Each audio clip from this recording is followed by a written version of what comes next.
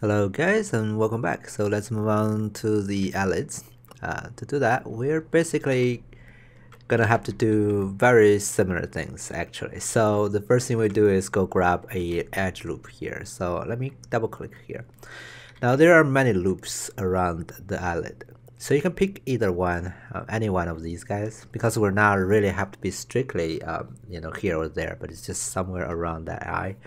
But a better choice would be like the edge that is kind of like around the eyelid, that is around the turning point of the eyelid. Okay, so the other thing to take care of as a character modeler is that you have a loop that is actually there. Many character modeler doesn't have that, which is pretty frustrating. Anyway, so I'm gonna go ahead and deselect the bottom parts, maybe add this part here. And then I'm gonna go ahead and do a modify, convert, and then polygon edges to curve, right? Alt Shift D to delete history, right? Now again, do a center pivot, and then Control D to duplicate and move it backwards, and then move them all forward. All right, let's do a surface and left, right? So notice that this time I didn't really rebuild the curve. Because we could actually not build the curve. It's just gonna give you a uneven result. So the good thing is though, even it's uneven, but the joints will be actually, if you specify the correct amount of joint, they'll be right on those loops, which means they will be right a loop for there will be a joint for every individual loop, and the joint will be right there. Okay, so let's take a look at what that is. So I'm gonna go ahead and open the code here. Whoops, it's not even there anymore. It's the other two here. Let me go ahead and load my blend divider real quick.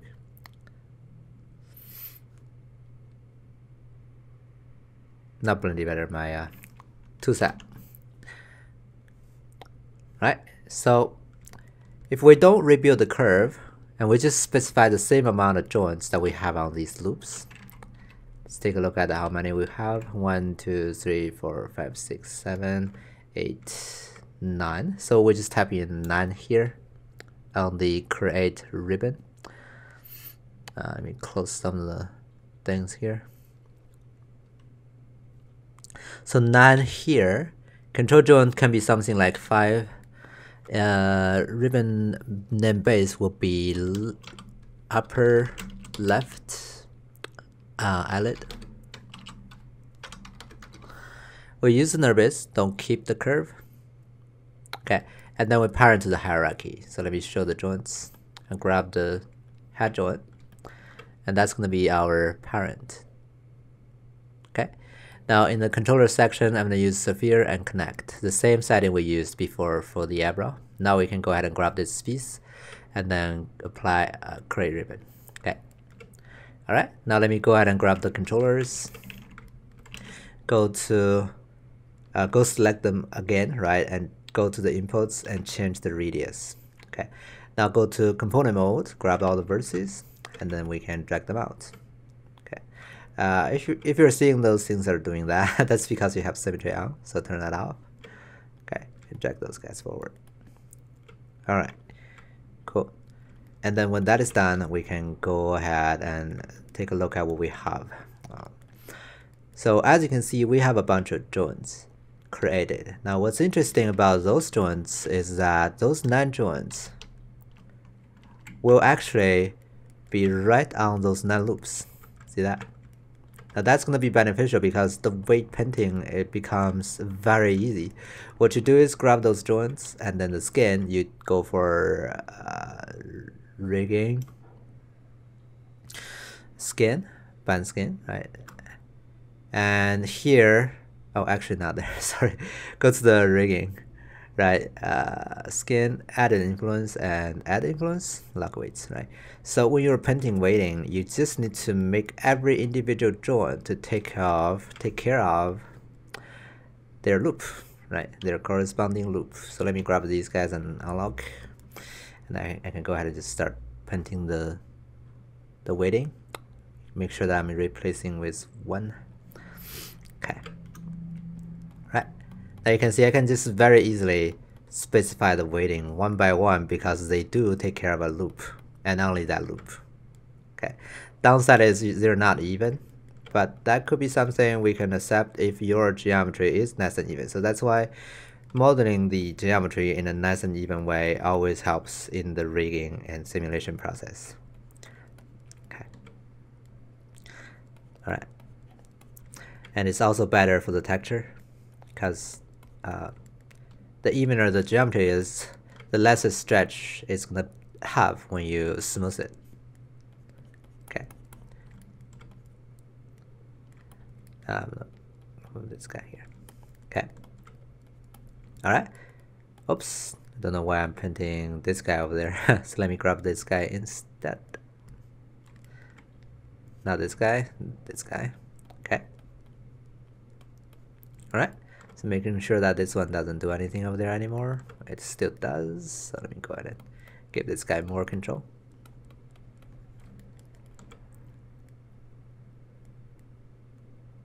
Oops. All right. Holding down control and reverse that because we're subtracting enough, so it should go to the right place already. All right. So moving on to the next, we can do also the lower eyelid. The same technique here. Go to edge mode. Now this time I have the top edge selected already. If I do select the other half, I will have also one more joint positioned over here because that's what's happening over there, right? So we can skip a loop, a edge here, an edge here, right, and go for the rest. So this one goes all the way to there.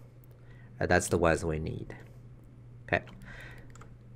So again, the same process, modify, convert, polygon edge to curve. Delete history, do a center pivot, move it backwards, Control D, and move it forward. And that's going to be our two curves. Drag them closer to each other.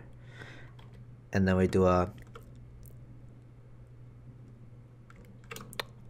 surface, and then left. Okay. And then I can delete the two curves and got this surface. All right, and then we can do our ribbon. This time all I have to change is the lower. I believe I have the same poly count on the bottom, but I have to check. 1 2 3 4 5 6 7 8 9, right? That's the same amount over here. And I guess that's all I have to do. So go ahead and create ribbon and go grab the animation controls and then change the radius. Okay, component mode, and move them forward. All right, now let me go ahead and do the weighting. Just again, right? Just go grab the things, Control 1, and also we go for add influence, and then we paint skin weighting. Make sure that you also uncheck the lock.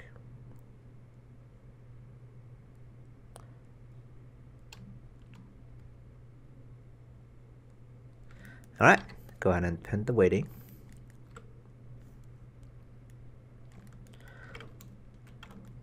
So you don't want to go too far because the eyelid doesn't really affect a lot of places. So you can go be a little bit more conservative. So not like the eyebrow we paint further. For the eyelid, we can actually try to paint lesser. Just the areas you think they are definitely going to be controlling.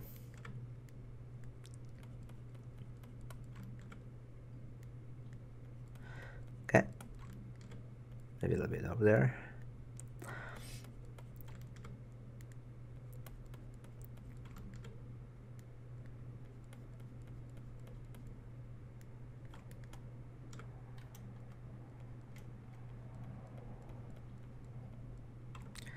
Alright, so that's gonna be the weighting.